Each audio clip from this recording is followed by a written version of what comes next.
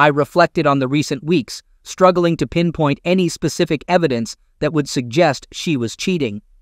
The sense of unease within me resulted from various small incidents accumulating, leaving me with an unsettling feeling. While I sensed something was amiss, I couldn't identify it precisely. Although I was fairly certain that something was happening, I lacked proof and details regarding who, what, or where it might be occurring. Doubts about my own sanity surfaced, questioning whether I was overreacting or imagining scenarios of her infidelity. Despite my uncertainty, my gut was in turmoil, indicating that something indeed was going on. It could be the early stages of a fling or affair, perhaps a one-time occurrence. Strangely, the more I dwelled on these thoughts, the more convinced I became. I had been grappling with these concerns for what felt like weeks, but how long had the situation been unfolding before I became slightly aware that something was wrong? I took another sip of my JD, signaling the bartender, who nodded with a half-smile, having seen that troubled look many times before. Surveying the quiet bar, filled with indistinct chatter, I noticed a lack of joy. The patrons had bland, unremarkable faces, all nondescript and average. The only woman in the place, in her 40s, possibly overdressed for the time and place, seemed a bit desperate, receiving drinks from an older guy. He appeared hopeful, though looking at her, he didn't need to try so hard. She already had his number. Other patrons were merely passing time while the rain outside fell, further dampening spirits.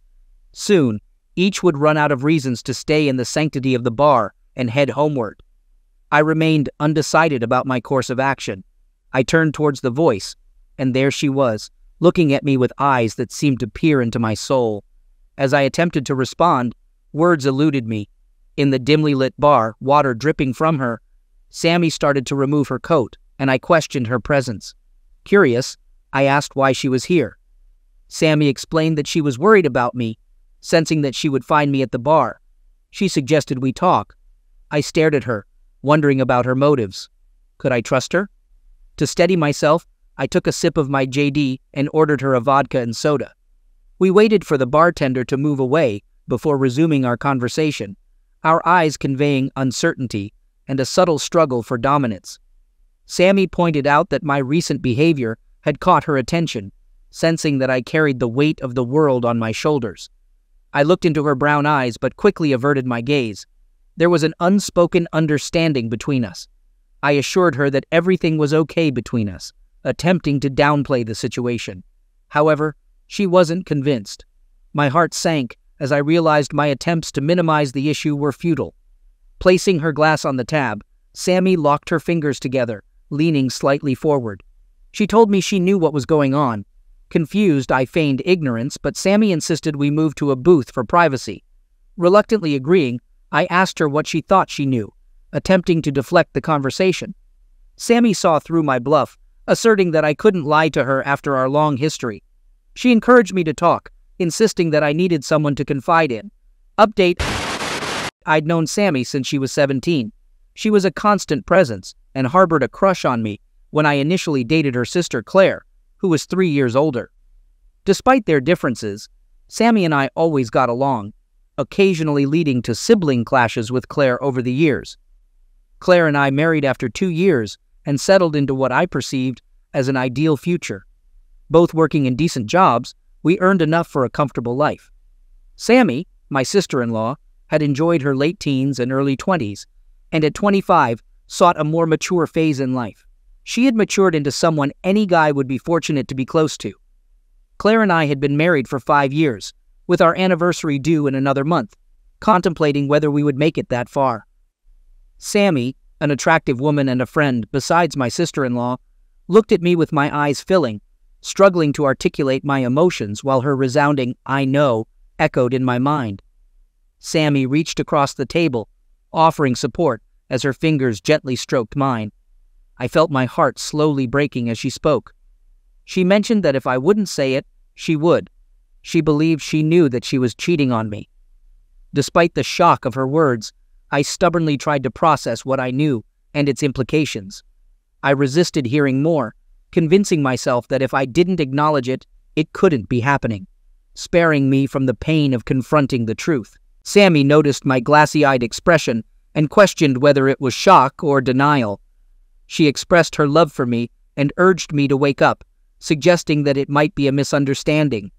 In response, I attempted to deflect her and continued deceiving myself. Sammy's eyes flashed with rage, and she exclaimed, drawing the bartender's attention. I assured the bartender that everything was fine. Sammy apologized, expressing her frustration with me and emphasizing her concern for my well-being.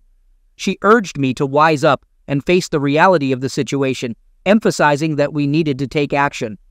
I agreed to start, and Sammy shared her suspicions.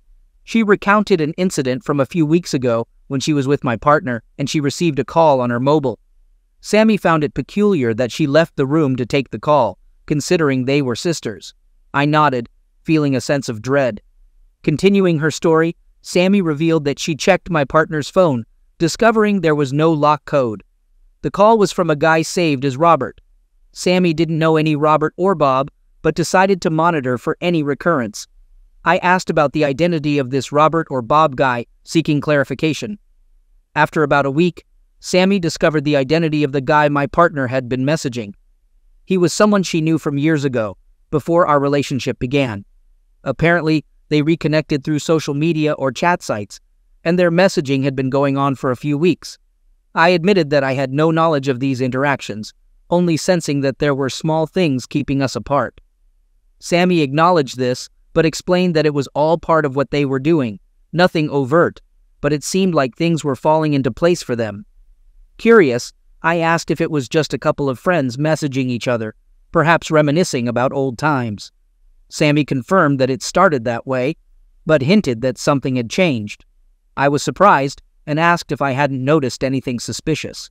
I mentioned that it felt like circumstances were conspiring to keep us apart, and there was an obvious lack of opportunity for any fun, too. Sammy stared at me incredulously, expressing a sense of disbelief. I returned her gaze, awaiting her next words. She urged me to pull my head out of the metaphorical sand, emphasizing her love for me. In response, I questioned the extent of the situation, seeking to understand how far it had gone. Sammy met my gaze, and her eyes briefly flickered, providing an unspoken confirmation. My anger began to simmer within me, prompting a quick barrage of questions about when, how, and where these encounters had taken place. Sammy shared that she knew my partner had met the other guy at least 3 times over the past 2 weeks. Initially unsure, Sammy only became certain 2 days ago that the situation had progressed. She had a lunch with one of her friends who worked with Claire, and some information slipped out during their conversation. Sammy discovered that Claire had met the guy twice for lunch, and at least once for dinner the previous week. She asked if this aligned with what I had observed or suspected. I looked at her as I took in her words. There were a couple of times recently when I had called her office to arrange a lunchtime meet, and she wasn't there or had just gone out. Was that when she met him? Then last week she had that seminar thing she just had to attend. It was a late notice thing and arranged for after work. She had gotten home late that night, after 12. Thinking back, she had come in saying that it had dragged on, and the team had gone for a drink in the hotel bar to unwind before leaving. No lovemaking that night, I remember, and she hit the shower before bed, too. My mind was racing. My brain scrambled as I took in these hurtful facts. Sammy expressed concern, telling me not to do anything reckless that could lead to legal trouble. I could sense the change in her expression as I made my decision. I declared my refusal to tolerate the situation any longer and vowed to put an end to it. I affirmed that I would not accept a cheating partner and was determined to make them both pay for their actions. Sammy cautioned me, advising against impulsive actions without a plan. Her words had a strange way of helping me calm down, confirming that my suspicions were indeed true. Seeking more information, I asked if she knew where my partner might be at that moment. Sammy confirmed that she believed my partner was currently with the other guy, explaining that it was the reason she sought me out. The rage resurfaced, prompting me to pound the table. People in the bar turned to look as I signaled the bartender. I asked Sammy if she knew the exact location. Sammy explained that she didn't know the exact location, but planned to speak with my partner the next day to gather more information. She mentioned that the other guy is married with a couple of kids, though she wasn't sure about his residence. She assured me that she would try to find out more to assist in the situation. I expressed gratitude, reaching for her hand and holding it tightly as I wiped away a tear from her cheek. I thanked her for her support, acknowledging the difficulty of the situation for her. Sammy, looking worried, asked about my plans. I assured her that I couldn't act on my impulses just yet, but intended to put an end to the situation definitively. I promised there would be consequences, without remorse, for both of them. In the meantime, I planned to secure what was rightfully mine and gather evidence for my next course of action. As I finished my JD, I signaled the bartender, slipping him a note and telling him to keep the change. Sammy continued to look concerned and asked when I planned to confront my partner. I considered the situation, planning to make some calls the next day while addressing my assets. I emphasized my determination not to give her a single penny. Sammy pointed out the difficulty of being around my partner, and I acknowledged that it had been challenging for the past few weeks. I believed that if she hadn't noticed any change by now, she likely wouldn't in the future. Sammy stood up, expressing her need to leave. I offered to talk again tomorrow and she agreed, promising to find out more for me. She put on her coat and I stood to help her, feeling her proximity. She resembled her sister so much. As she looked up at me, tears in her eyes, I kissed her cheek, reassuring her that I would be fine.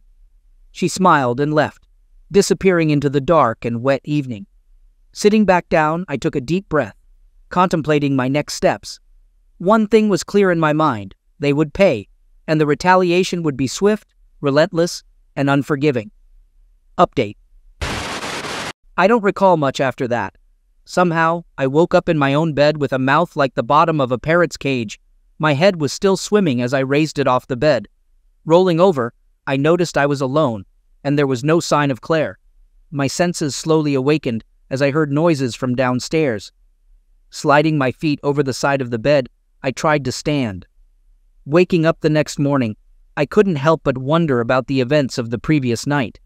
As I staggered to the bathroom, attempting to shake off the grogginess, I proceeded to rouse myself.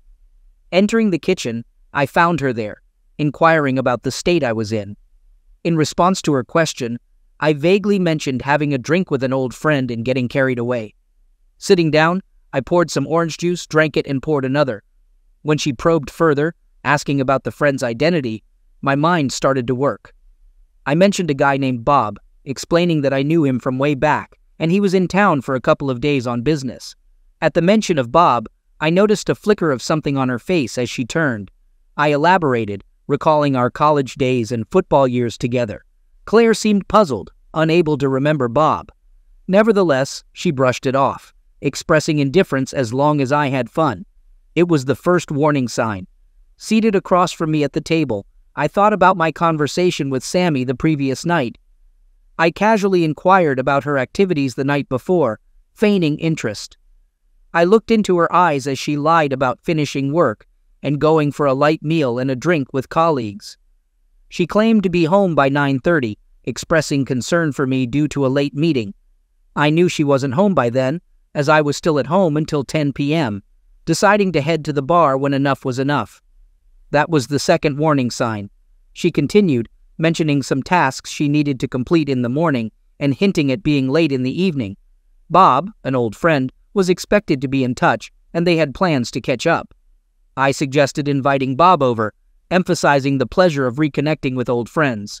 She agreed and asked if I remembered him, using an endearing term. She stared at me with a neutral expression, attempting to conceal any reaction, but I sensed something beneath the surface. Despite her poker face, I could perceive a hint of emotion. I dismissed her inquiry about inviting Bob over, assuring her that I would manage on my own. I decided to get ready for the day, having more orange juice and a couple of painkillers before leaving the house, ensuring I didn't miss the opportunity to collect my car left at the bar. 30 minutes later, I departed while Claire continued preparing for her day. As I dressed, I contemplated the situation, my determination growing. This couldn't continue for much longer. I clenched my fists, angered by the thought of Claire with Bob. Vowing revenge, I harbored intense resentment towards him. The workday proved chaotic, with a constant stream of calls dealing with issues on the line. My secretary handled some calls, but I couldn't avoid crucial meetings. The tension within me intensified as I navigated through the day, fueled by a growing desire for retribution. By mid-morning, the initial rush eased off, and I had some almost free time to deal with my personal issues. I closed my office door and started to check out my financials. Within 15 minutes, I had tightened the purse strings and moved some cash out of reach. I also arranged a meeting with a solicitor to discuss a possible divorce. I still had a few days before that, so my thinking was that it would give me time to get more information. Not that it would matter that much anyway, but it could give me some leverage. Claire had her own bank account and credit card, so there was no need to do anything there.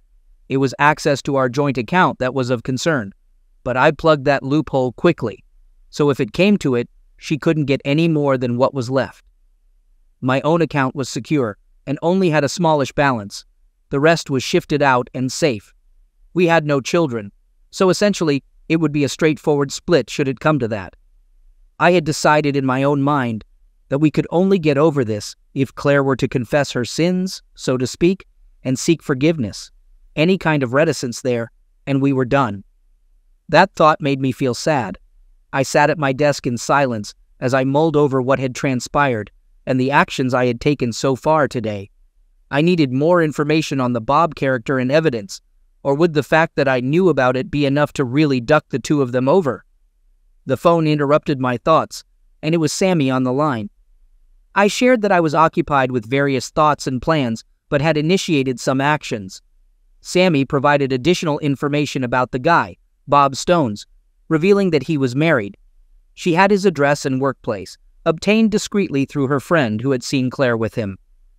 According to Sammy, they seemed to be growing closer, despite attempts to conceal it. Acknowledging the start of potential evidence, I requested Bob's details from Sammy. Within minutes, I located his social media page and obtained a photo. Something about his face seemed familiar, triggering a vague memory. Despite the unsettling feeling, I decided to call Claire around lunchtime, intending to stir the container. During the call, Claire explained she had a meeting with a client named Mr. Stones, which added another layer to the situation. Suppressing my emotions, I kept the conversation casual, though her mention of Mr. Stones felt like a taunt. Strike three, I thought, determined to take swift and merciless action against both of them. Ending the call, I masked my anger, promising to see her later and enduring her declaration of love with a clenched jaw. After ending the call, my anger boiled within me. Seated there, I clenched my teeth, contemplating the unsettling revelation. My secretary appeared, poking her head into the office, offering to grab something from the deli down the street. Considering for a moment, I instructed her to surprise me with something substantial, hearty, and rich in red meat, something to sink my teeth into. She gave me a peculiar look, but nodded, closing the door behind her. Sensing that my behavior had been unusual all morning, she couldn't shake the feeling that something was brewing beneath the surface. Sammy visited her sister's office and noticed Claire leaving the elevator alongside a tall, dark-haired man, roughly around 30 years old, Bob Stones, the man Sammy had identified from his online photo.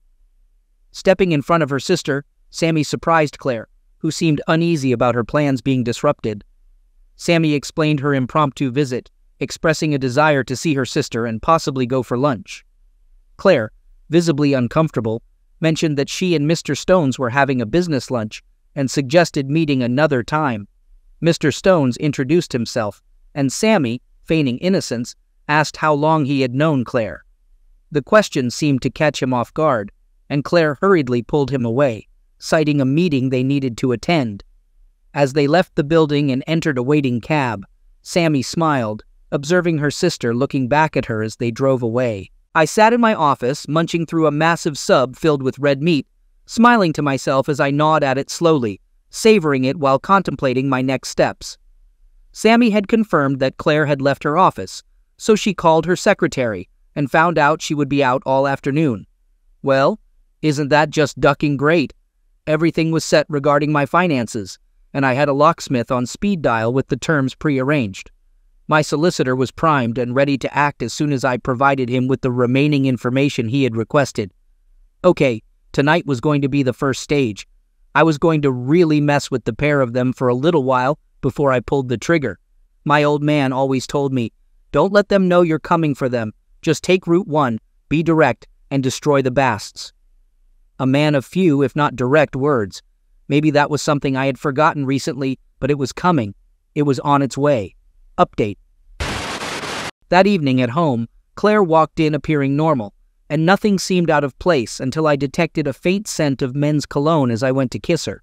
She noticed my reaction, and without verbalizing anything, I gave her a light kiss on the cheek and made my way to the door. Curious, she inquired about my plans, asking if everything was okay. I assured her that I was fine, but had a matter to attend to. I explained that I was heading to Jerry's place for a poker game with a few colleagues from work, hoping it would be a good distraction. Closing the door behind me, I got into my car and left the driveway, grinding my teeth in frustration. Upon arriving at Jerry's, I parked outside and entered his garage. Jerry, a longtime friend with a history of dealing with the police, had combat training, making him the ideal companion for what I had in mind. He was a substantial figure, a friend since school, and I had called him earlier to seek his assistance, and he readily offered his support without asking questions. This kind of unwavering support was exactly what I needed. We quickly slipped into the garage, and I changed into a pair of dark overalls with a matching ski mask. We looked like two mime artists standing in silence. No words were exchanged as we got into a nondescript second-hand car Jerry had obtained. Nothing remarkable or noticeable about it. Cruising slowly across town to the address Sammy had given me, still no words passed between us. We had agreed on the format before, so there was no need for further discussion. Jerry parked the car outside Bob Stone's home, and there was no sign of life with just one visible light. We waited in silence. As the front door opened, we saw him step out, get into his car, and ease down the road. Jerry followed at a safe distance. We already knew his destination, so there was no rush or panic. Parking at the driving range posed no problem, and we stayed in the car. The radio played in the background as we sat, watching and waiting. The tension inside me was almost unbearable, making it challenging to stay still. The urge to step out and walk around was strong, but we knew it was risky. Gradually, the car park emptied until only a couple of other cars remained. Both of us tensed as we observed him making his way to his car. Jerry got out and stealthily approached the target.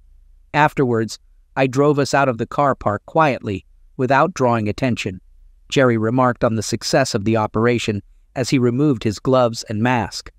I expressed gratitude, acknowledging that I appreciated his assistance. Jerry assured me not to worry, stating that he owed me and could never fully repay me for what I had done for him. I reminded him that friends help each other, and pointed out that at least his hands weren't injured and there was no CCTV in the car park. We considered the job well done. Deciding to head back, Jerry suggested starting a card game with the others who would be there by now. We drove back, spending the next 4 hours playing poker for fun. The atmosphere among the guys was positive, and they understood the situation, providing the support I needed, boosting my confidence for the upcoming confrontation with Claire. However, before addressing the main issue, I planned to play some mind games with her. I stumbled through the door just after 1 a.m., intentionally exaggerating the amount I had to drink. Jerry had arranged for one of the guys to drop off my car. Claire, waiting up, questioned my lateness and examined me closely. I dismissed her concern, mentioning that Jerry and the guys had dropped me off in my car, admitting to having a bit too much JD. Disregarding my jacket and missing the coat pegs, I slumped onto the sofa and looked at her. Claire, with crossed arms and a disgusted expression, sat there. I maintained a blank expression, waiting for her to speak. She couldn't hold back and finally asked, "What is going on, Steve? Is there someone else or something? You're acting really weird lately." I chuckled, suppressing the anger building within me, reminding myself to take it easy. "I'm all right, my petal. Just been through a rough patch recently. It'll all be over soon." My words lingered in Claire's mind, leaving her unsure but sensing something amiss. We went to bed, and I pretended to collapse, feigning immediate sleep. It irked her, as she seemed ready for a confrontation, but I refused to engage. The following morning, Claire was the first to rise, making coffee. I descended the stairs, acting obnoxious, pretending to have a hangover. Playfully entering the kitchen, I greeted her and mentioned my throbbing head. She tossed a headache remedy my way as I sipped my coffee. She appeared subdued, and I noticed her phone on the kitchen table, wondering if she had received any calls. Claire noticed my gaze on her phone, and I could sense her desire to reach for it, although doing so would seem odd. Pouring more orange juice, I casually picked up the phone. A look of panic flashed across her face as I had intercepted a message. I briefly glanced at it before sliding the phone back to her, stating that it needed charging to avoid a flat battery and any missed messages. Leaving the kitchen, I went to get dressed, leaving Claire looking after me with a sense that something was amiss. She wondered if I could know, dismissing the thought as she believed she had been careful. Their involvement had only been going on for a few weeks. Lunches, dinner 3 times, and hotel stays 3 times. She considered it nothing more than fun, confident that Steve would never find out, especially since he wasn't going without. The revelation led her to contemplate her recent intimacy with her husband, unable to recall the last time. She pondered if her neglect might have contributed to Steve's suspicions. Hastily descending the stairs, I swiftly exited the door, sidestepping Claire's attempt for a more passionate farewell. Waving and smiling, I pulled out of the driveway and headed to work. Around 11 a.m., I decided to send Claire a text for amusement, expressing regrets for the day and explaining that there was a lot on my mind, assuring her it would soon be resolved. I settled back, awaiting a reaction. Later in the day, Sammy visited me, inquiring about what had happened. I questioned Sammy about her earlier statement, asking her what she meant. Earlier in the day, an employee from the golf club had found Bob Stones in the trunk of his car, badly beaten. Claire had informed Sammy, and she was shaken. Sammy asked if I had done it, and I responded that I didn't care too much either way, denying any involvement. I went on to mention that Claire had told me she found out about Bob's condition through a scheduled meeting with him. His company had called, stating he was in the hospital, and his wife had called them.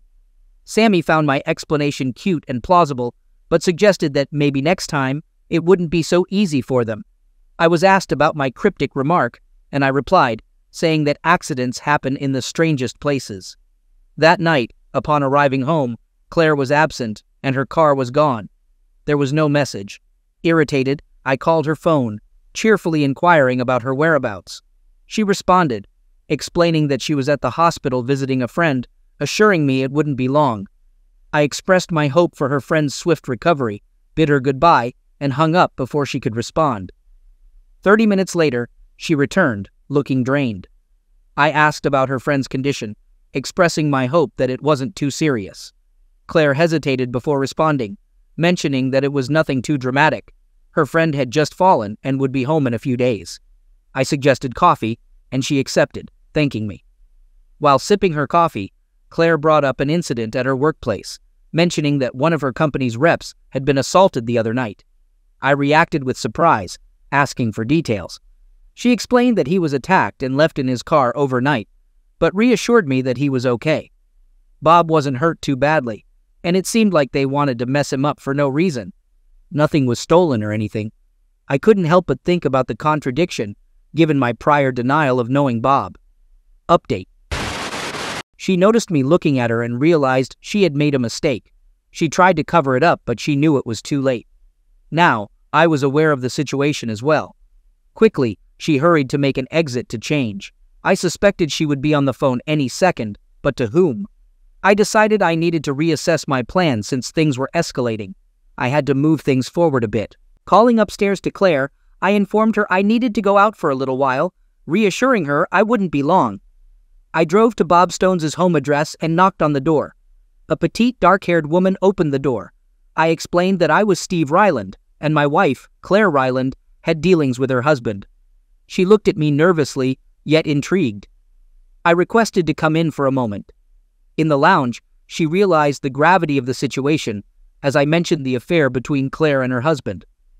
I expressed my regret for having to break the news and informed her that he was currently in the hospital. She folded inwardly, tears flowing for a few seconds. Expressing her suspicions, she mentioned that she knew he was at it again and decided to divorce Claire. She felt that Claire had enough chances to come clean, and the lies were unbearable. Unsure of how long the affair had been going on, she was convinced of Claire's betrayal. When I inquired about the incident the other night, she admitted uncertainty. I clarified that I didn't lay a finger on him and expressed my shock at the situation. Indicating my lack of concern about whoever damaged him, I mentioned that I couldn't be sorry about it. I questioned if he might have been involved with another man's wife, to which she responded, "Nothing surprises me." She decided to keep him out of her life, emphasizing that they had moved back to the area because he was fooling around. Before leaving, I provided her with my locksmith's and solicitor's contact information, realizing the complexity of the situation. As I drove slowly home, I focused on dealing with the other half of my problem. My inner rage was under control, understanding that once retribution began, it would run its course, a course of action I would follow and relish for the most part. The end of my marriage saddened me, but I knew there was no going back from her betrayal. My one consolation was that the parties that caused me pain would experience it in far greater measure. I do not forgive. Update. I guided my car onto the driveway, noticing Claire's car exactly where she had left it just a couple of hours ago. Absent-mindedly tapping the bonnet as I passed, I approached my front door and slid my key into the lock. A heavy feeling settled in my heart, realizing this might be the last time I do this as a married man. Stepping inside, the weight of the recent worries pressed on my shoulders, making them incredibly heavy as I slowly moved towards the lounge. The murmur of the television greeted me as I neared the doorway. There, perched on the sofa, was Claire, her demeanor radiating fear and trepidation. A sense that something was amiss hung in the air, as if the game was up without a word being spoken. Nervously, she shook, trying to maintain composure. I stood, silently watching her, and as our eyes met, I saw fear and an attempt to speak, but nothing escaped her lips. Walking into the room, I passed her to fix myself a drink. Remaining silent, I reached for my drink, my unblinking eyes locked onto hers. She waited, sensing something was amiss. My expression remained impassive as I observed the woman I had deeply loved, now balancing those feelings with the pain she had needlessly caused me. It was time for her to feel my pain. As I stared, she detected no reason for optimism in my face. Pulling herself together, Claire straightened up, deciding to brazen it out. Unaware of what I knew, she couldn't endure the incriminating silence any longer. She asked where I had been, and frustration crept into her voice at my silent treatment. I responded, saying that I would tell her where I went if she told me where she had been. Uncertainty flickered in her eyes as she insisted she was at the hospital visiting a friend. I maintained a blank expression, and fear flashed across her eyes. She was rattled. Once again, she deflected the question back to me, thinking she had skillfully batted it away. I told her to stop the nonsense and explained that I visited a friend myself, someone I hadn't known for long. Our conversation was crucial, and although I hadn't met her before, we were now friends of sorts. I had an enlightening talk with her about her husband, Bob Stones, asking if she had heard of him. Her face flushed as I toyed with her emotions. I explained that I needed to talk to the Stones woman about her husband's infidelity, having discovered his affair. In response to my revelation, she offered concern, asking if I was okay and offering to get me a drink. I inquired about her knowledge of Bob Stone's affairs, watching her struggle to find words. I took the lead, telling her that I knew about her involvement with Bob and had known for a while. I challenged her to speak up before leaving, emphasizing that it didn't mean anything and was just closeness. I scoffed at her excuses, reminding her of the vows we both took. As she continued to defend herself, I called her out, expressing my frustration with her lies. I pointed out that she treated me like a fool, and her attempts to downplay the affair infuriated me. I sarcastically commented on the claim that it only happened twice, and questioned whether it was worth our marriage. She apologized, claiming it didn't mean anything and expressing a willingness to make it up to me. I laughed bitterly, accusing her of being sorry for getting caught and questioning whether she would have stopped if not exposed. I asserted that all the lies she told became second nature, and only she believed them. I told her that she was not the woman I fell in love with and married, and she looked at me as the weight of my hurt started to penetrate her cheater's facade. She realized the seriousness of the situation, and she asked what she could do, promising to do anything. I informed her that we were done, and called Sammy, letting her know about the situation. Sammy would be arriving shortly to pick her up. Claire, shocked, asked where she would go, and I responded harshly, saying she could go wherever she liked, even back to the hospital to see her boyfriend. I didn't care. We were done. Claire sat stunned as there was a knock on the door. I greeted Sammy and told her to get Claire out of here. I explained that if she didn't leave, I was afraid of what I might do to her. Despite hating what she had done, I still cared about her, but it was time for her to go. Sammy hurriedly gathered Claire's things for the next few days. I thanked Sammy for her assistance and mentioned that I would be in contact soon. As Sammy prepared Claire to leave, I listened to the sound of my wife sobbing. Sammy swiftly packed Claire's belongings into a couple of suitcases, and in less than 10 minutes, she was removed from my home. The real challenge would be to get her out of my life permanently and erase the pain. Retribution would help with that. Staring into the flames of the pyre I had built in the backyard, I watched everything of Claire's go up in flames. There was no way I would allow her back into my house for anything.